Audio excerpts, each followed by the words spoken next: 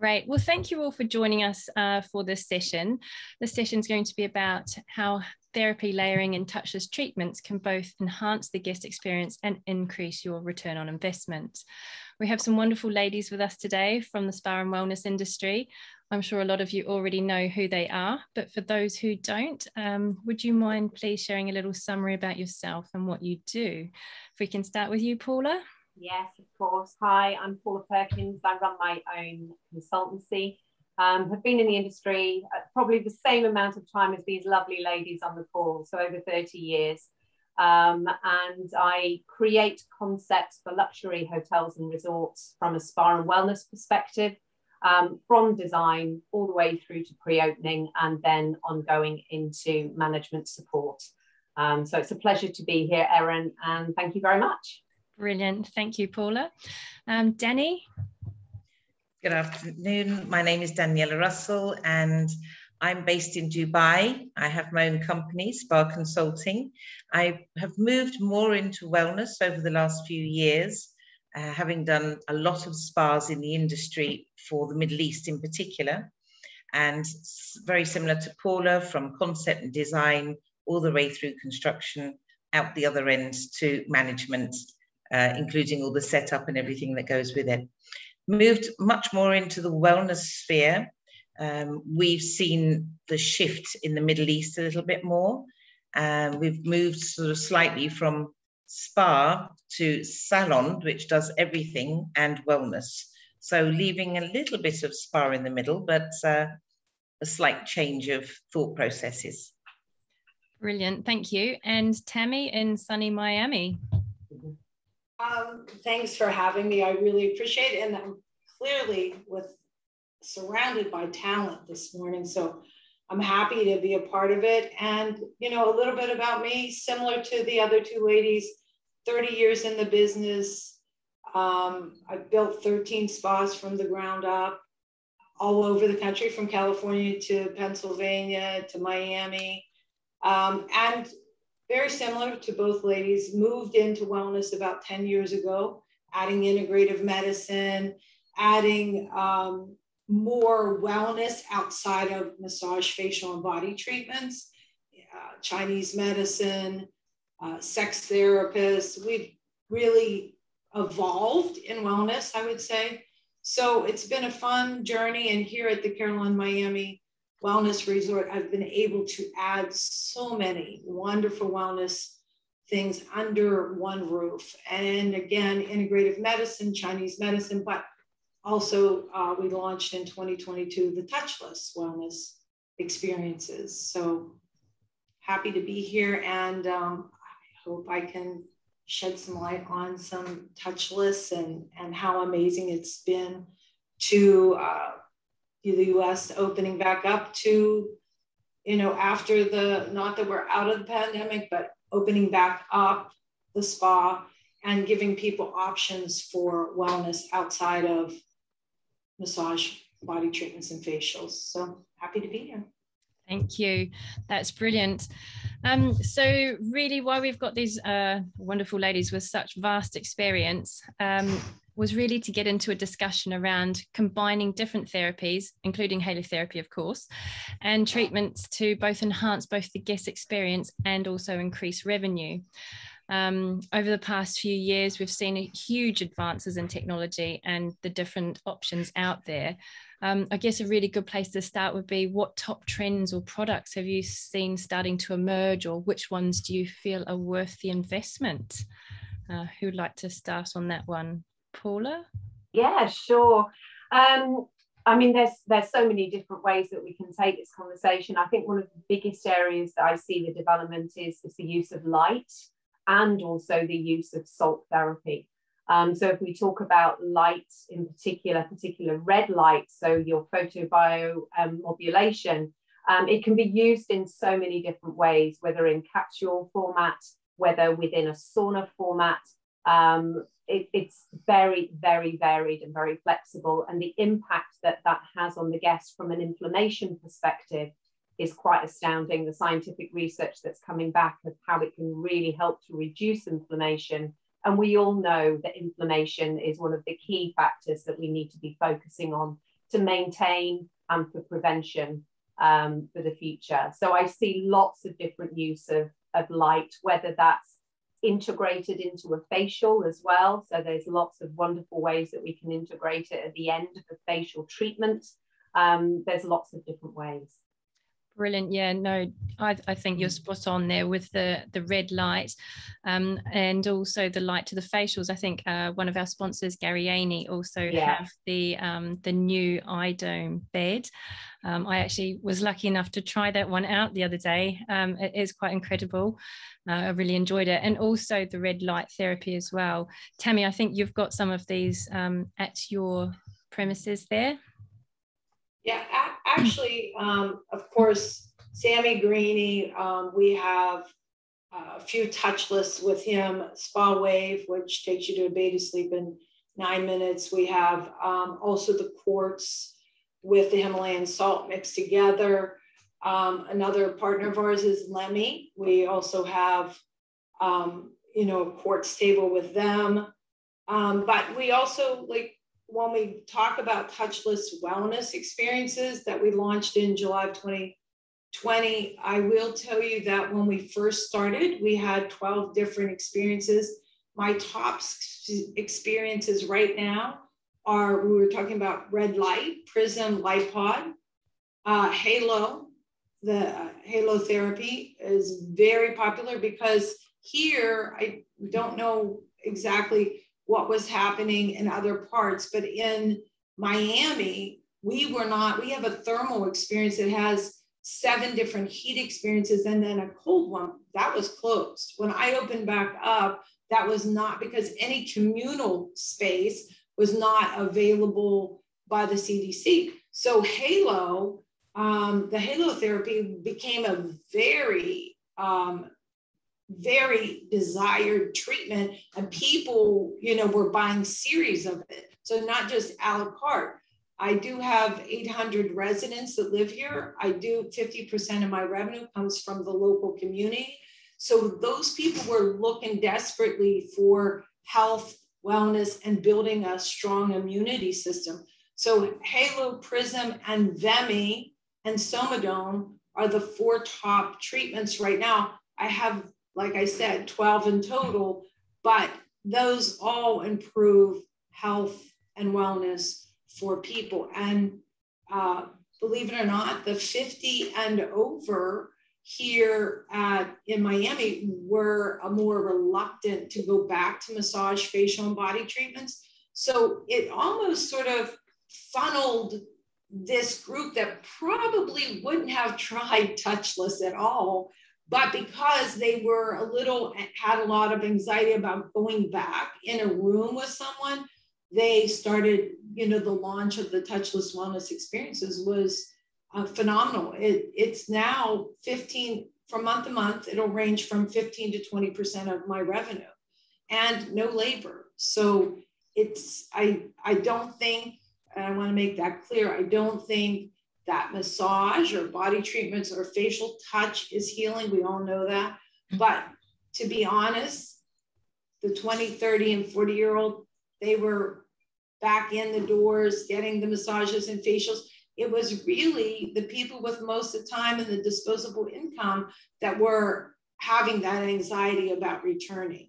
So even fast forward now, we're now seeing that because we had such a great launch, that people are coupling like the salt float bath with the massage, or Vemi with a massage, or the Prism Light Pod with a facial. So now we're seeing, before, people, you know, the anxiety level for the 50 and over isn't quite as high as it once was, but we see people not moving away from it, but now coupling it with other treatments. They've obviously seen the results, Tammy, and can see how it is helping with prevention. So, I mean, that's superb, and long may that continue. Exactly. How about in Dubai or in the Middle East, Danny? Are you kind of finding similar things there? Well, salt, actually, Halo therapy has been quite popular and growing quite consistently over quite a period, quietly but surely, mainly due to we have a lot of allergies here. I think that's probably compounded with a lot of air conditioning, hotter summers, a lot of sand, dust, etc. And the salt rooms, or handheld salt inhalations or treatments. I do a lot of salt, hot salt massage. Yeah, I've switched over from the stones to salt stones. We use salt soap. Right. You yes. take it as salt, as a wash, because it's very antiseptic, it's very clean, it's fabulous on the skin. So we use a lot of salt in a variety of ways, and the halotherapy has grown tremendously, coupled with the infrared. We find that is really very, very good, solid mix. We're putting one in at the moment for halotherapy with IV drips as well. So while breathing in, doing therapy, we've got the IV alongside it.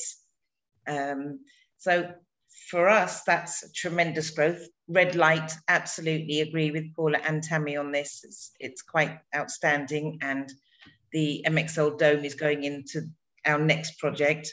We're also just creating a well-being for senior living.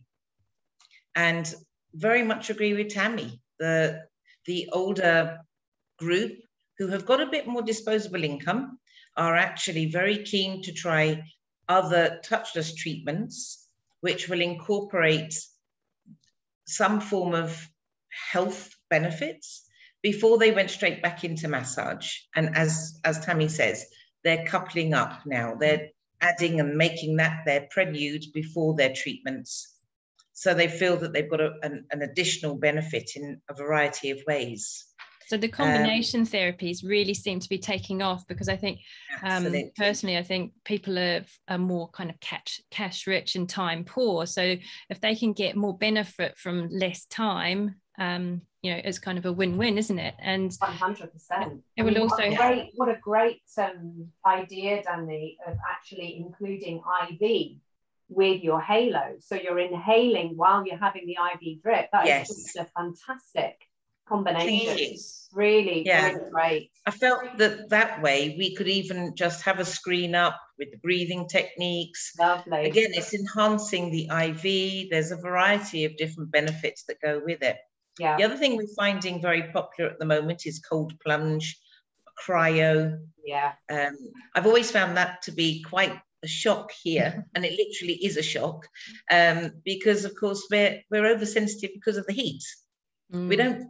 Cold plunges never really worked in spas here, but all of a sudden the cryo units and the Wim Hof ice baths have become a phenomenon. But I think that's possibly a trend, and I don't know how long it will last. Yeah, I think that's really interesting, Danny, because it's actually one of mine that I would say is a trend as well. But I think, again, I think Wim Hof has really helped that trajectory. Because of its impact on inflammation. Again, it's all about bringing it back to how can we reduce inflammation. And cold, as we know, taking the body down to 110 degrees has such a massive impact. So I'm seeing cryotherapy units going into a lot of facilities now. My only caveat is they really need to ensure it's right for their market, because it can be sometimes a difficult sell and it's a huge investment.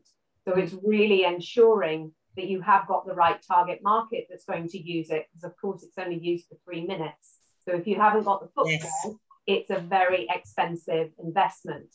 So like everything, isn't it, with all of these facilities and modalities, you've got to ensure it's really meeting your target market and you're really marketing it very well and putting it into packages. But I think cold, I have noticed that, Paula, to be honest. Yeah, I have noticed it. There's a couple of clinics here that are struggling with keeping a consistent flow of clients going in. Yeah. And that's where it does become a difficult ROI, to be honest. So just to circle back on something that Tammy touched on, the size of the rooms.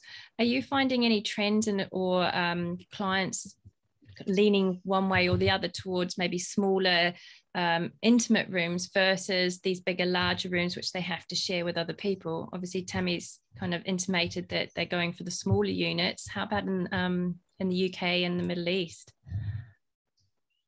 For me, it depends on the client. Mm-hmm. The level of the client will almost dictate the size of the room. Right. So I can't get away from that here. Mm-hmm. But if I was on the main, when working and designing new spa or wellness facilities, I keep the room to a sensible standard, but a lot more of an intimate feel to it. Absolutely. I think that for me, it's a lot of clients are wanting more personalization, so they're wanting private space. So I'm really seeing an uplift in VIP suites when you can actually rent the space by time and including different facilities in there with the layering opportunities. So I see that's definitely appealing. Although when we talk about private space, I noticed, and I can't remember the name, an amazing facility has just opened in Finland, and it's the largest sauna ever. And they have the whole fantastic ceremonies that are going on. And I think it houses almost 100 people in this incredible sauna. The Oscars rituals are such a big part of their culture. So it's really interesting to see. I think so many people have missed that interaction with others, but personally, for the spas that I'm creating, I'm trying to do things on a much more private, personal perspective. And talking about all the different therapies, is there a specific order that can really enhance the guest journey? How can people think about which order to put things in? Because I mean, Tammy, you've got a lot of options there. Do you recommend to them that they do them in a certain order to get the best out of their experience, or do you offer a package like a sleep journey package? Actually, exactly what you're saying. When we first launched, a lot of people were doing 1 or 2 services that they felt was healing and healing to their own personal lives. But now what we see with the anxiety levels that we have, so people are looking for stress relief, sleep well, and they're looking for muscle recovery and weight loss. Those are the 4 things. So what we did is we took all our 12 different experiences and then created wellness circuits. And back to Paula's point, again, being in a larger space makes people feel much more comfortable when they're not sharing that space. So the great thing for us is all our experiences are in different rooms, but the rooms are large, they're spacious. So for us, you're going from one room to another. So our circuits could take anywhere from, I think the shortest is 1.5 hours to 2.5 hours. So now people have not really come in contact. I do agree with Paula that I do think people miss that interaction. I know in our relaxation lounge, people enjoyed chatting with each other and interacting. Today, I don't really see that much of that going on. People are more conscious of being in their own space, but the opportunity to be able to spend 1.5 hours and have a wellness experience, whether it's, sleep, which is a huge issue right now. Sleep is a big issue that we hear. In fact, we're building retreats on these topics because people actually are calling us saying, you used to do retreats in 2019, are you going back to those retreats? I'm having anxiety. I need to go to like a workshop or retreat to help me deal and cope with what I'm dealing and coping with. Like people are looking to spas as a solution. And a funny story, back in 1993, I was involved, I still am, International Spa Association. They paid a company to come in and predict the future. So think about that. 1993, the International Spa Association pays PricewaterhouseCoopers money to predict our future. And what they said was that the spas would be the hospital of the future. So here we are in 1993 and back now 2021 turning into 2022, and what's happening? Spas are adding, you know, touchless wellness, but they're adding integrative medicine. They're adding a sex therapist. They're adding programming and retreats that are helping people deal and cope instead of popping a pill. Yes. And that's wonderful. You know, so it's changing. Couldn't agree more. Yeah. And the preventative side of things as well, rather than waiting until someone's ill and then fixing them, it's more about prevention. And if we can all adopt, you know, some of these practices, we'd be a whole lot healthier, wouldn't we? And Absolutely. hopefully wouldn't get ill. But I think what's really important, as Tammy said, I think it's so critical that we educate the guest of how to use these facilities. Absolutely. We've all installed amazing heat experiences over the years. You know, you go to any amazing spa and there'll always be beautiful saunas and steams and vitality pools. That's an expectation now. But what I think so many spas forget to do is actually guide their guests on the correct journey of using these facilities, and how important it is for that hot and cold experience to really maximize the benefits of these facilities. And I think with the touchless therapies, that's blaring even more the importance of education. And I think we just really need to guide our guests even more carefully so that they benefit even more, because that's all that's going to do is create more loyalty to the individual business. Absolutely. And also ensuring that the staff are educated about how to guide through the journey. And actually, we're going to be having another talk with Catherine Moore on the whole recruitment and education side of things as well. So do tune into that if you want to learn a bit more about that. But yeah, there's nothing worse than turning up somewhere and someone just sending you off on your way. What you really want to be able to do is to be guided and advised on how to get the most out of your time. You're spending all that money, you're giving your time, you want to get the most back from it. So that's a really good point. Thank you. I think we probably need to come back a bit more to consultations and I think we sort of shoved them to the side and checked that no one had COVID coming in and checked that they didn't have any contraindications and almost parked it. Whereas we need to go back to inquire to the client what they're looking for. And that's where the educational aspect can come in on a natural flow. But a lot of our team members have often sort of rushed into a treatment and not thought about perhaps preloading the treatment with a good way of breaking the anxiety down. And then by the time they get to their facial or their massage, they're actually a good way into the relaxation stage through having gone through the halotherapy or the infrared or whatever it may be that was a precursor to their treatment. Couldn't agree more. It is about that journey, isn't it? It's really, Absolutely. It's not just reception and treatment, it's that whole journey. And that's the beauty of what the spa and wellbeing facility can offer. And I agree, it's all about that consultation and making it much more personalized, taking the time for that consultation to really listen to what the guest is saying. And I think that will come down with probably what Catherine will be talking about. It's about upskilling our teams so that they really do guide the guest in a much more personalized way. So talking about our guests, I mean, we've touched a little bit on the age of them. How about the difference between the male and the female guests coming through? Have you seen any changes over the past couple of years? Are we seeing more men coming into the spas? Because personally, you know, there weren't as many, but I'm seeing just through you know, halotherapy that I'm actually getting quite a lot of people coming in that maybe wouldn't have tried it before, but because they're seeing the additional health benefits, we're kind of getting newcomers into the market. I believe what you just said is absolutely correct. Men are interested in health and wellness more than ever.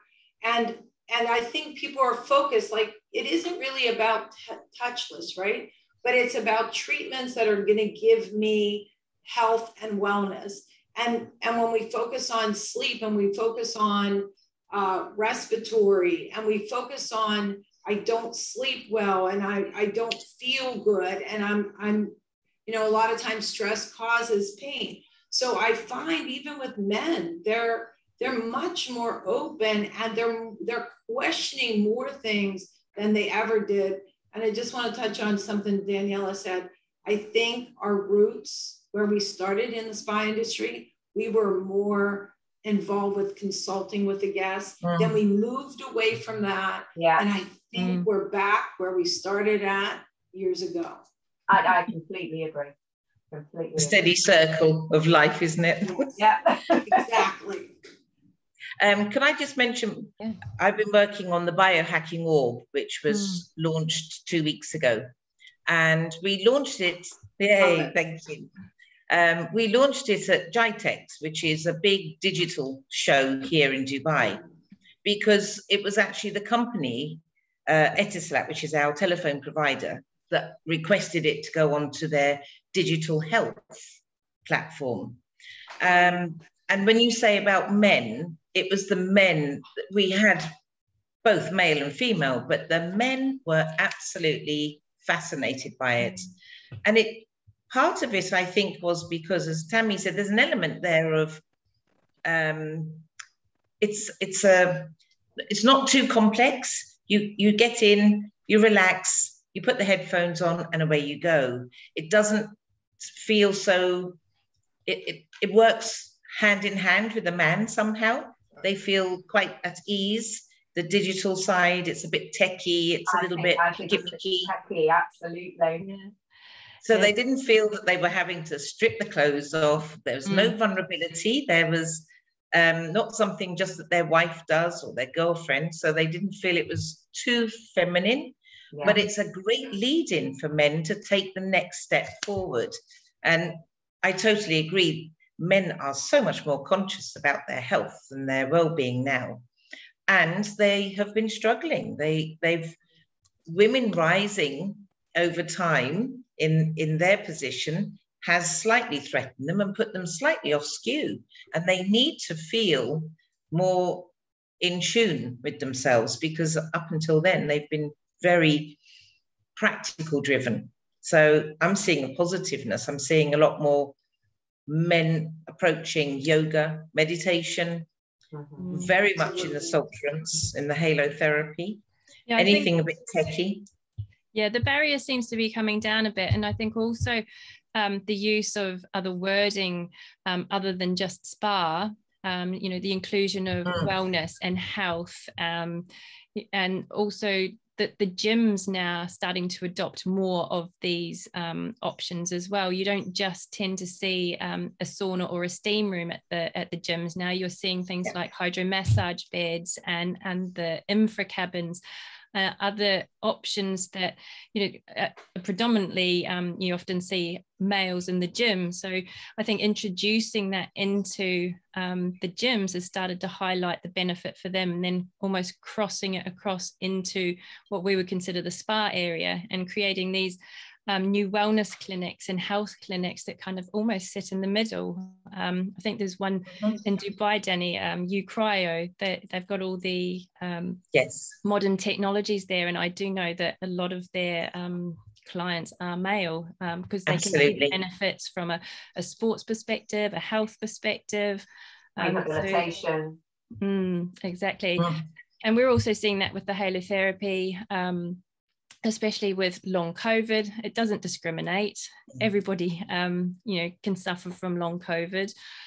Also with the sports side of things, people trying to enhance their performance. We're seeing a lot of athletes, high-end athletes, looking to these kind of options to help improve their performance. So, and again, with stress and anxiety, they don't discriminate either. So I think it's definitely opening it all up, and it's really great to see that the men are coming to see our and use the facilities. So providing for them is now almost our job, isn't it? And creating those spaces. So we're also seeing a lot of salt rooms in the studios. So they've put salt inside the yoga or the stretch studio, so that the breathing classes are just widening up the whole of the lungs and the capacity, the respiratory, and there's a much better and more relaxed feel afterwards. Yeah, and it just comes back to that combination again, isn't it? You know, doubling up and being able to charge more for doubling these things up. And I think there's also a lot of options for halotherapy rooms to include things like singing bowls and meditation and breathing techniques, other things that maybe don't necessarily fall into a treatment on their own, but combining them really enhance that experience for the person using it, and then they get more out of the whole experience themselves. If we talk a little bit more just about the red light and other kind of the technologies that could also be included. I know there was a panel in Dubai at the recent show there where we talked about technology.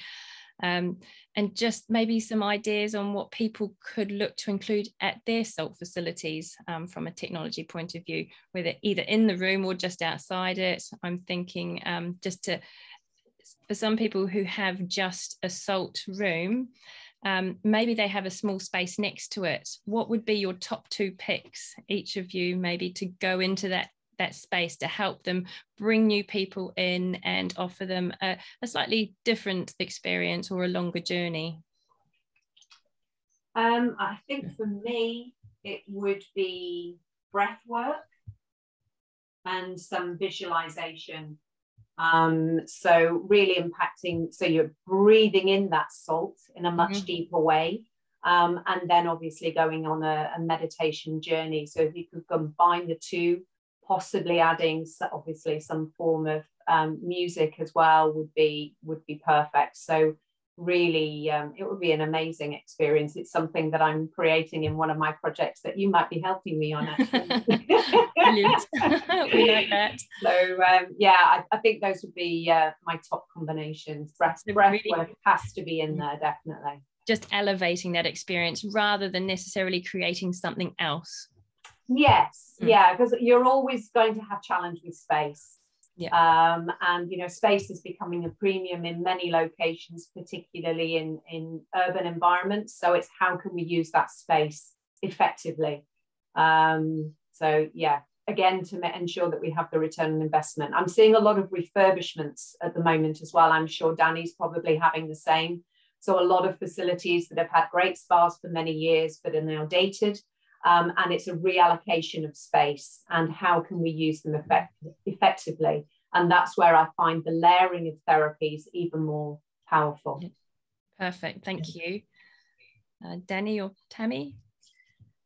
For me, we want to incorporate halotherapy into the biohacking orb next. That's our next plan of action. And at the moment, we would look at it going into a salt room, but we would like to incorporate it into the next prototype.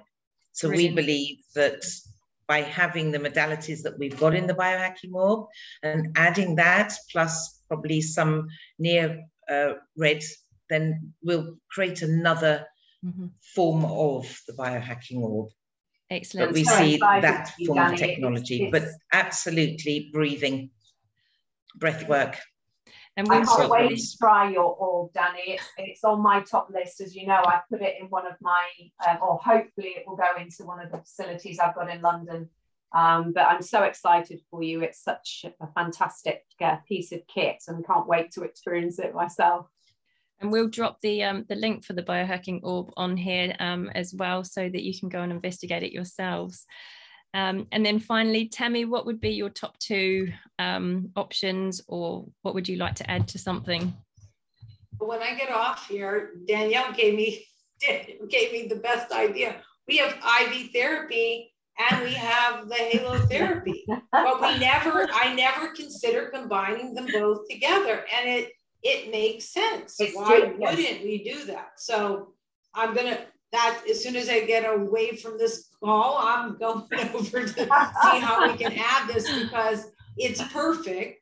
And, you know, I think really with halotherapy, I mean, I think everybody agrees that whatever you do to add to that, whether it is IV therapies or to complement it, it's going to be amazing. If I use, like I said earlier, we have residents and locals that come in and do the halotherapy and then go get a massage or get a facial. I mean, Halo's great for the skin. The salt's great for the skin. I mean, there's so many benefits beyond respiratory, but I would say Halo therapy, the infrared, which we have, as well as the Prism Light Pod. I think that's a great combination.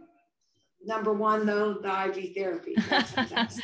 Brilliant. Well, that is fantastic.